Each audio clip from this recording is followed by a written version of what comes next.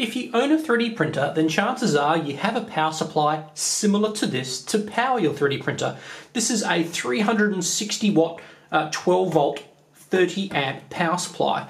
It does its job perfectly. There's plenty of juice coming out of this to power the printer. However, the fan that this power supply comes with this particular one that I have here, is always on. The actual fan is regulated by the amount of current that you're drawing out of the power supply, so the fan speed varies up and down based on what you're doing with it. However, because it's always on, it can be quite distracting, especially if it's in a room that you're working in. And these power supplies, they're fairly efficient and they don't get very hot. And this particular power supply, this fan is always on. The other power supply I have that I bought with my original 3D printer, the Replicio back in the day, that's a temperature controlled fan, so it's off until a certain temperature is reached within the power supply, then it kicks in, cools down the power supply, then turns off. It's a much better way of being able to work in a room with a power supply rather than having the fan on the entire time.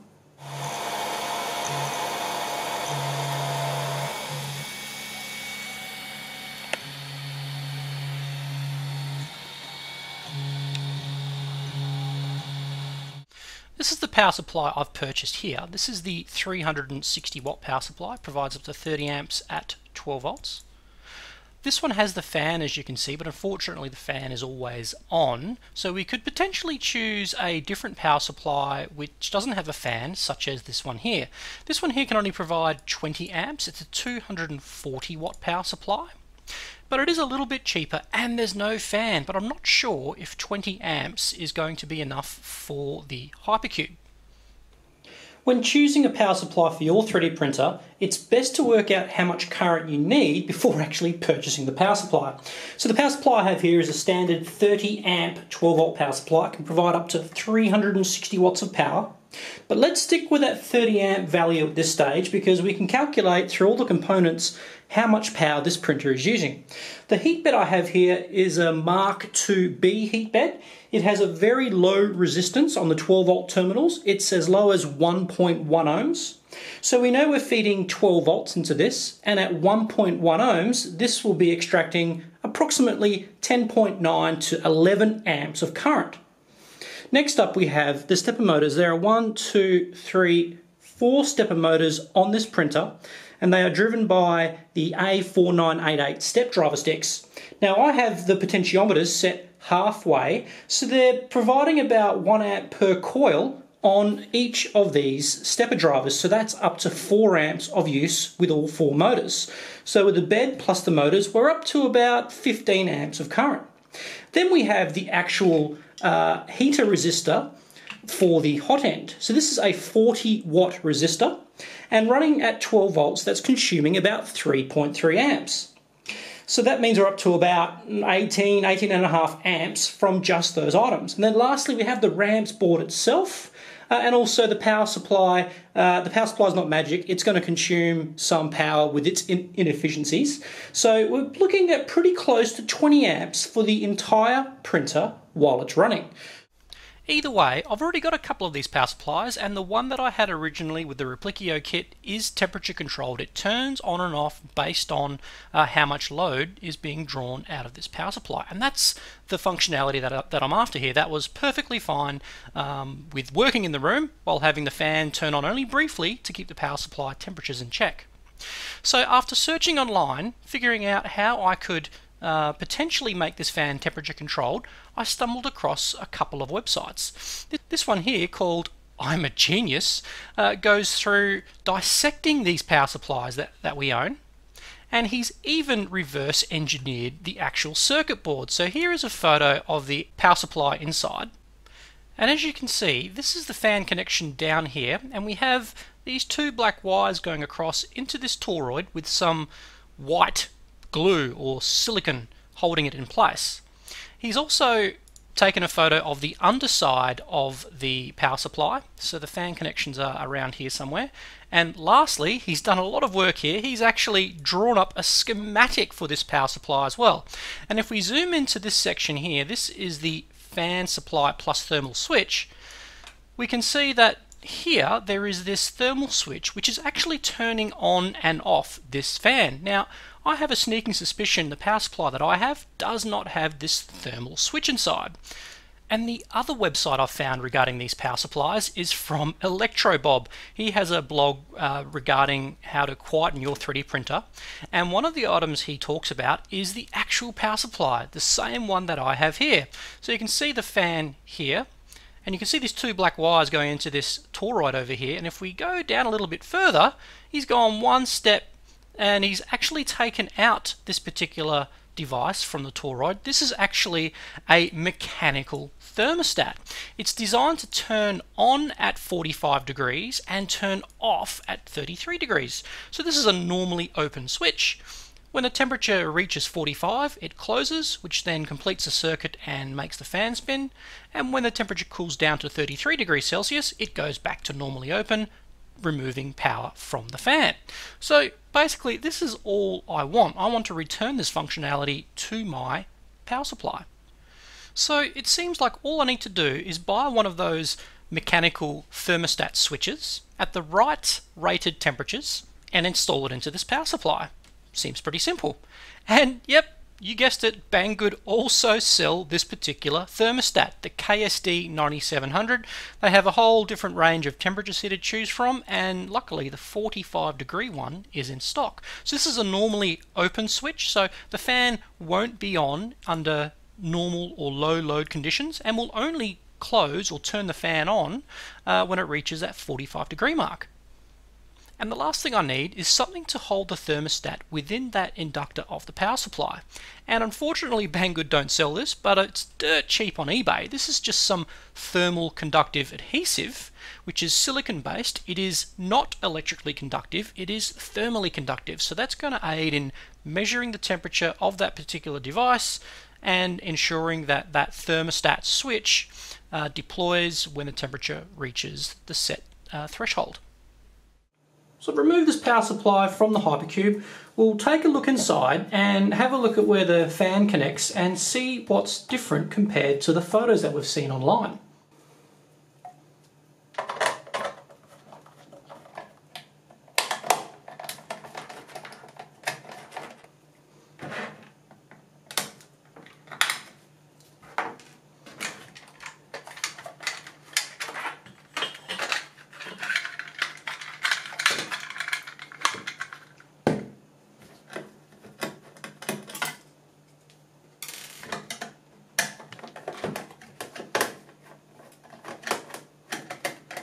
Okay, that's all the screws. And we might need to cut through this sticker, which might void our warranty. Warranty.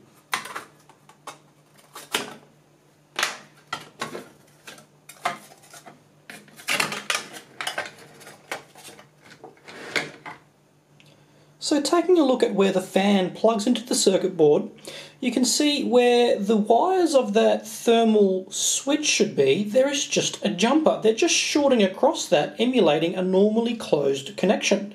So that's why the fan is always on. They've saved a couple of bucks by removing that part and being able to sell it to you cheaper. Unfortunately, the fan is always on.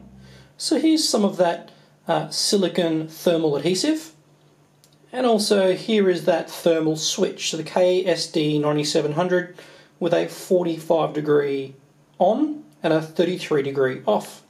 So before making this video, I've tested this out. So here is that first power supply that I made the addition to, and here's the one I just showed you open. So this one here I haven't modded yet, but I do have the thermal switch and the silicone there ready to go. But I've already done this. I've done this to this power supply here. So to save a bit of time, I'll open this one up and show you what I've done. So the unmodified power supply is on the right hand side, and this is the one that I completed earlier. Let me zoom in a bit here. So you can see all I've done is I've removed that jumper that was on that circuit board, and it just looks like a staple. And here it is here. That's what I removed out of there. And I simply soldered in the wires of this mechanical thermostat, and using that silicone adhesive, put a whole heap in there. That's now locked in place, And it's using, I guess, the mass of this particular component to regulate the temperature. And this part is also part of the external stage, so the more current that you're extracting, the warmer this part will get. So this is a good location for that thermal switch. Okay, I'll be plugging in this thermally controlled fan to power supply into the ramps board, and I'm only going to be powering up the heated bed here, seeing as the heated bed takes about 11 amps, so it's going to be a good load for this power supply to warm up a bit, turn on that fan, and hopefully turn off and regulate the fan control. Okay, I'll start by plugging the power supply into the mains.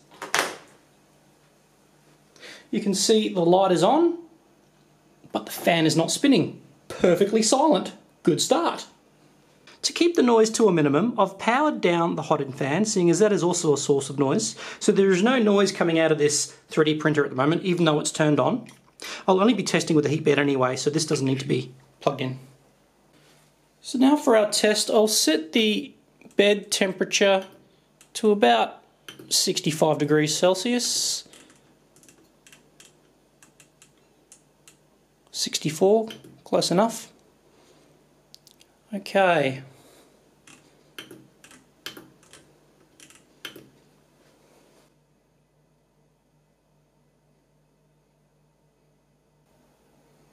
You can see the temperature is rising now at 27 degrees Celsius, and the fan hasn't turned on the power supply yet. Yep. Power supply is room temperature. So we're up to 41 degrees on the bed, 42 degrees. It's been about a minute since I've powered up the bed. The fan still hasn't turned on the power supply.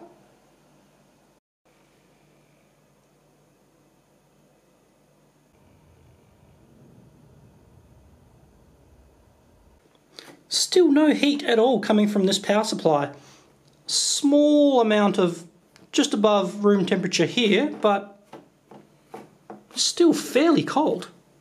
64 degrees, and the fan hasn't kicked in, which is the same behaviour as my other power supply. When printing PLA, basically, the fan rarely turns on because the bed's only set to 60 odd degrees, and that's more than enough for this power supply to handle without needing any extra cooling.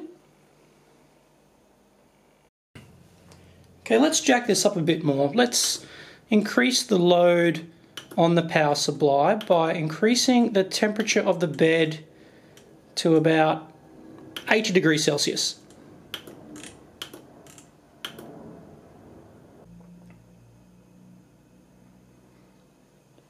Still eerily silent. This is where a FLIR meter will show me the temperature of the power supply. I don't have a FLIR meter. That would be great in this particular use case. The case of the power supply is still room temperature. It's only a little warm down at this section. Control. Geez, I can really feel the heat coming off this heated bed now. Bed. Let's go 96 degrees Celsius.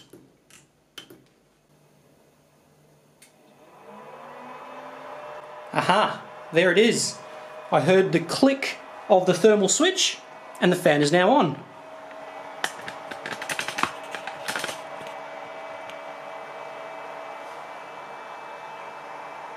And the temperature of the air coming out, it's room temperature, it's not even hot.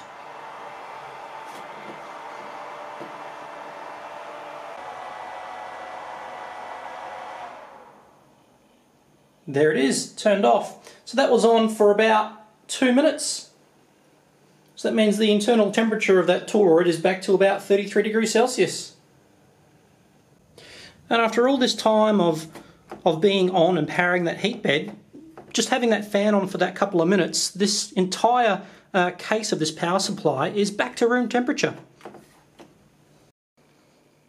A much quieter 3D printer having a thermally controlled switch. When printing in PLA, I don't think this fan will turn on at all because the load is just so low on this power supply. And of course, this was one method to quieten down the power supply. I've seen online others have used a different fan, they've mounted it externally, they've used a quieter fan. So there's all different ways to quieten down the power supply. I'm happy with having that thermal switch in here, turning on briefly and then turning off for a longer period of time. That I'm happy with.